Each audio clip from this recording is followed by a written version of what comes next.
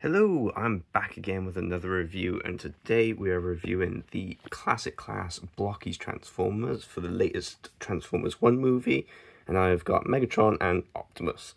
So we'll start with Megatron first, and here he is, and just gotta say, what a lovely figure this is.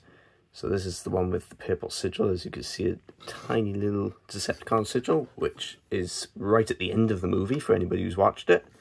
And this one also comes with, there we go, his eyes glow up, which is awesome. So as you saw last time with the Optimus Primal review, he glows up too, and Optimus glows as well. And we'll do a quick twirly-woo. Lovely, lovely chrome colour, by the way. Red is also a type of chrome. The dark grey is a type of chrome as well. It's kind of hard to see through the camera, but I assure you it has got a nice shine to it in person. And articulation-wise, I love the fact that the armour plates move. So that means when moving the arms, they do not interfere because they move on their own, which is fantastic. Same on the other arm.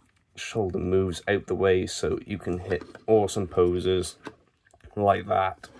There's no real problem there with articulation of the arms. Again, they can go all the way around, up, down, and the wrists, they can go that far in and all the way around, and of course they can twist around as well as you want. Now this one, the cannon doesn't come off, but you can take apart the forearm and stick this piece here back on if in case you didn't want the cannon, but I'm not sure why, but that's personal preference. And the little one over here, you can easily, I say easily, it's no, oh no, I forgot, yeah.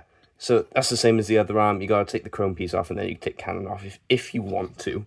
That's just it. And again, as I mentioned with the shoulders, because they move, the skirts also move as well. So that means with the leg movement, they don't interfere either. And as you can see, that knee joint goes all the way out.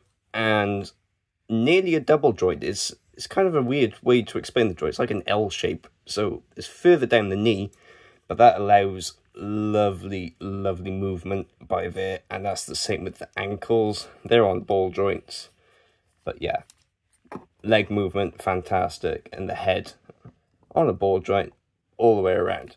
So stay tuned for the next video and we'll review Optimus.